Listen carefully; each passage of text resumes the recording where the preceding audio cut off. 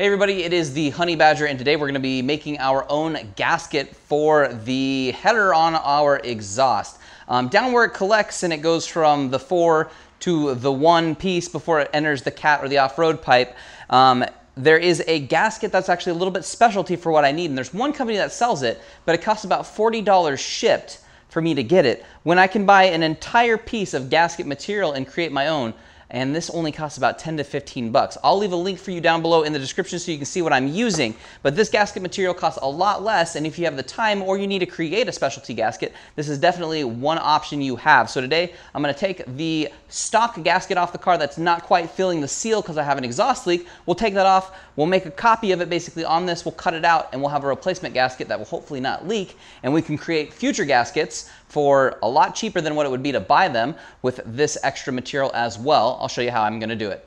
We have the gasket off the vehicle. This is the shape. It is a little bit different. It's for my SVT Focus. This is where the header meets up with the cat or the off-road pipe.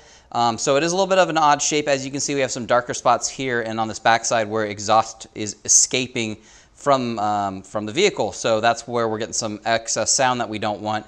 And it's just a very thin gasket. Now, if you don't have the original gasket to go off of for this part, you'd probably want to make what they call a key and either get a piece of cardboard or paper and kind of trace it on with where the part is with the actual header or the catalytic converter, whatever part you need, and you want to create it there and then transfer that to this piece of gasket afterwards. So you'd create kind of your own key, which is what this is going to act as for us. It's just too thin. This 1/16 is going to be better than this paper thin gasket. So we're going to go ahead and transfer it to this, and we'll cut out our gasket as well.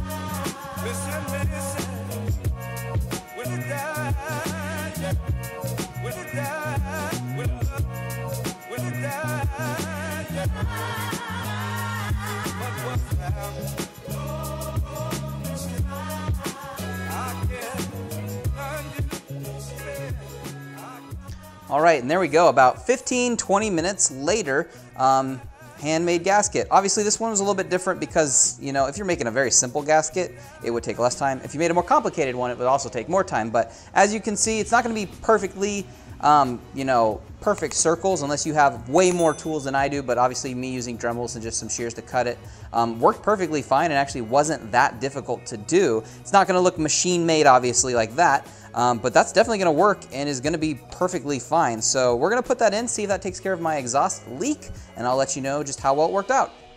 And there we go, everything's back together. No more exhaust leaks whatsoever, which is great.